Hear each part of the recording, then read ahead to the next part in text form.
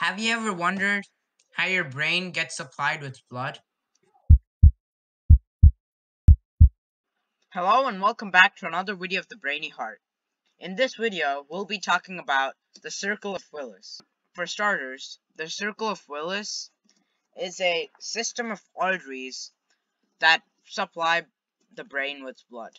So let me start off by pointing out all the arteries that can be found in the Circle of Willis. These systems of arteries form a thing that looks like a man. You can see the legs, the hands, the face. Let me start off by pointing out the ICA, or the internal carotid artery. And the ICA is this area right here. The ICA, ICA. The abbreviation for internal carotid artery is ICA, or like I like to call it, ICA. But the actual artery is called the internal carotid artery. It actually branches off from the common carotid artery, and there's another artery called the middle cerebral artery, which can be found right here, and it's abbreviated as MCA. The next artery that I want to talk about is the anterior cerebral artery, and it can be found right here, and we can go ahead and abbreviate it as ACA. That's what many people use as its abbreviation.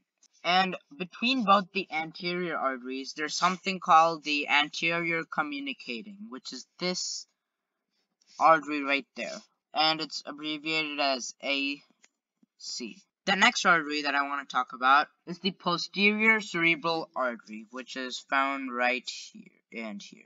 And just so you know, I'm just providing a basic overview of all the arteries that you can find in the Circle of Willis.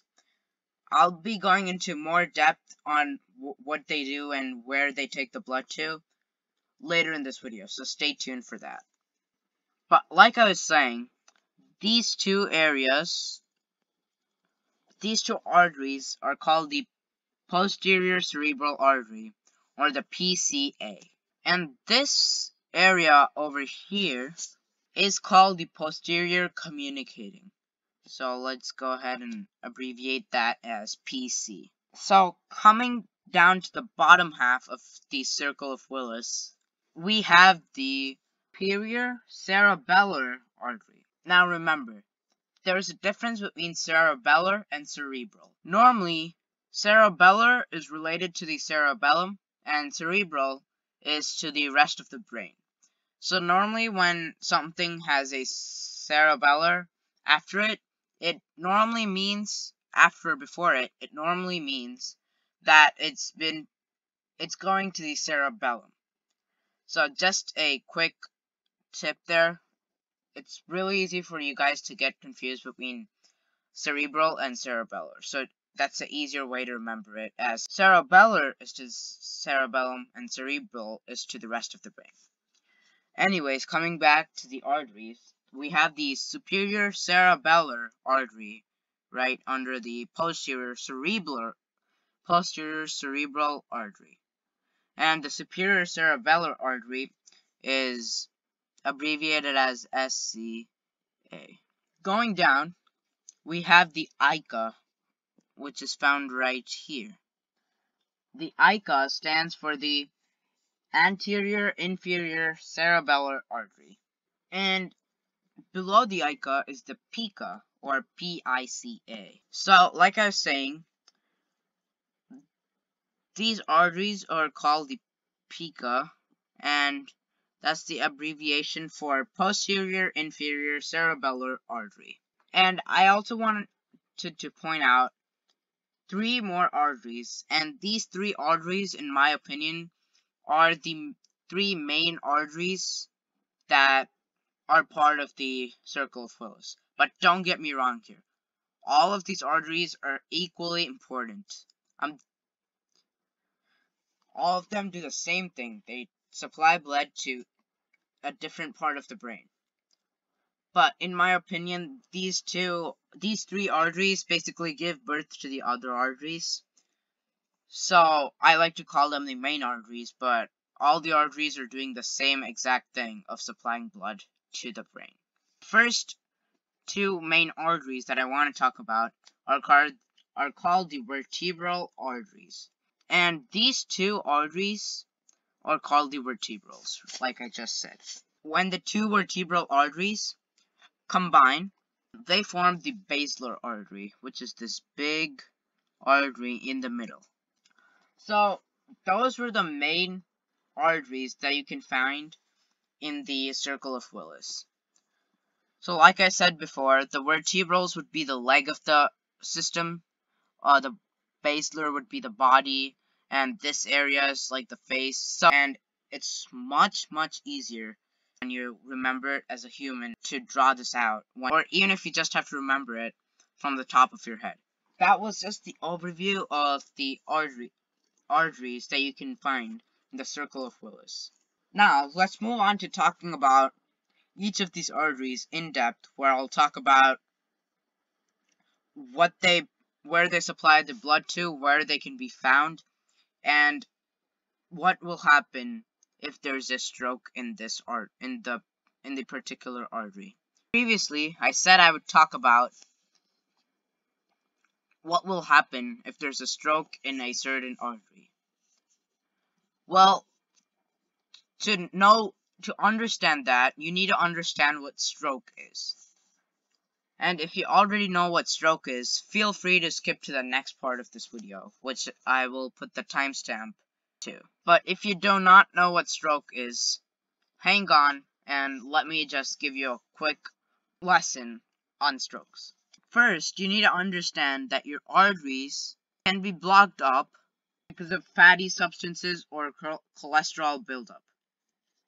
And this is known as atherosclerosis. And Also, stop the flow of blood. So the blood cannot get past this area. So if there's a organ, let's say over here, let's say this is some organ, then the organ is not getting supplied with blood. And this is a pretty bad problem. And sometimes the artery can be half blocked and half opened. So there could be some blood going there, but it won't be enough blood. So the organ is gonna basically give up and stop working. So if this happens in an artery that's leading to your heart, then that's called a heart attack.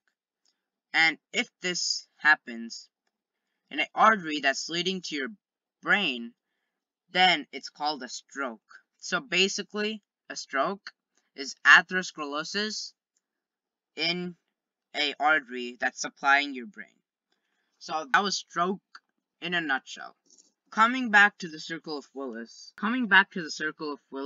I want to talk about the Anterior Cerebral Artery. So the Anterior Cerebral Artery, which is right over here, is the Anterior Cerebral Artery feeds most of the medial surface of the brain. By medial, I mean the inside surface that you can only see if you cut the brain in half down the middle.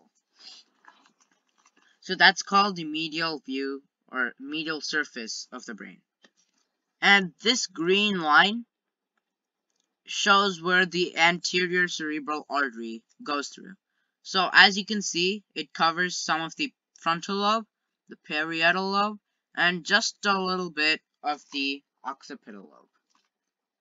So any kind of blockage in this artery, so any kind of stroke in this artery will have a big effect on the parts of your brain that make your decisions and the part of the brain that sets your emotional tone.